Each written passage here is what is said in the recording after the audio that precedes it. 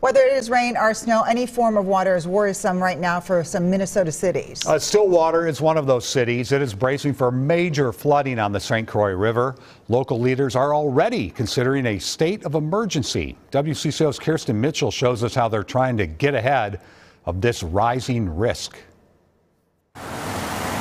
Downtown Stillwater is so unique. Nestled between bluffs on the St. Croix River. Our building is 1888, so it's seen many floods. Stillwater is no stranger.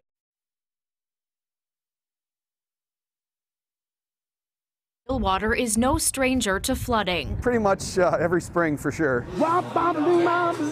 Leo's Grill and Malt Shop relies on a sump pump in the basement every year. But this year, the flooding outlook is bleak. Everybody east of Main Street's going to have a wet basement. That forecast holds true. It'd be the most significant flood we've had in 22 years. Mayor Ted Kozlowski says work begins now. MnDOT will secure the iconic lift bridge, and boats at the marina will be launched into the water. It's really hard because all of those boats are at a place that's going to be underwater. The city will soon start constructing a massive sandbag levee spanning the length of downtown along the river.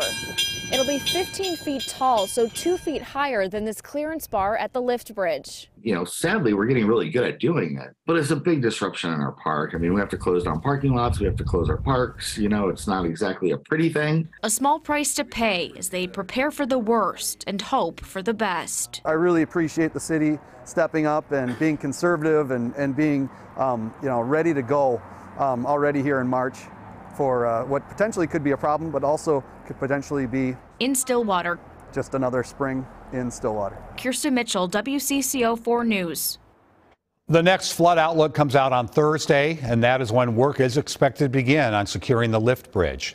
The city is asking for volunteers to help begin sandbagging next Monday.